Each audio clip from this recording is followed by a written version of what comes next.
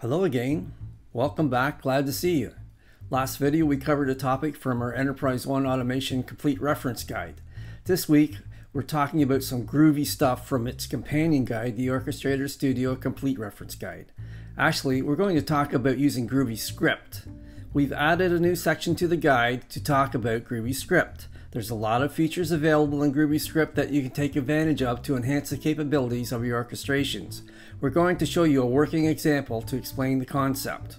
Here's the new Groovy section. You can use Groovy Script to convert the date format, directly execute the SQL query on your database, or export data from Enterprise One in different formats such as JSON, XML, Excel, etc., etc.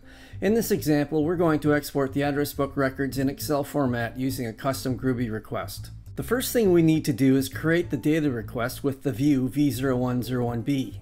Step-by-step instructions are given.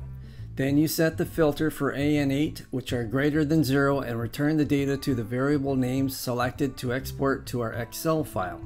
So by following the guide, we have created the data request.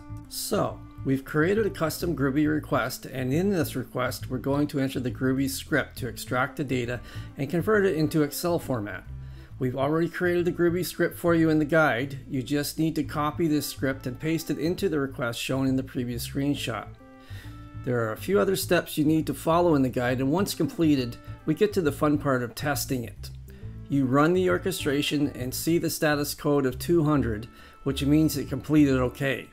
If you go to the location mentioned in the JSON, you'll find the file e1 data ocsv.csv file, and if you take a look in the file, you will see the data exported from the Enterprise One, and you can open it in Excel.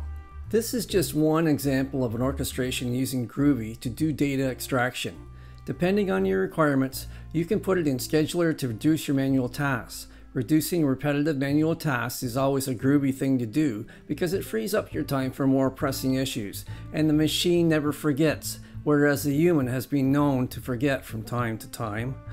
If you can identify things that you or your users do every day, chances are it can be automated. If you want, let us know your idea and we might add it to the guide.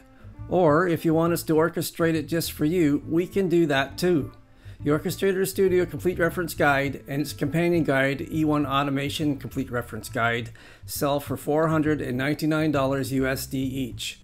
To get your copies, forward your order to our email address listed above. That's all for now. Bye-bye.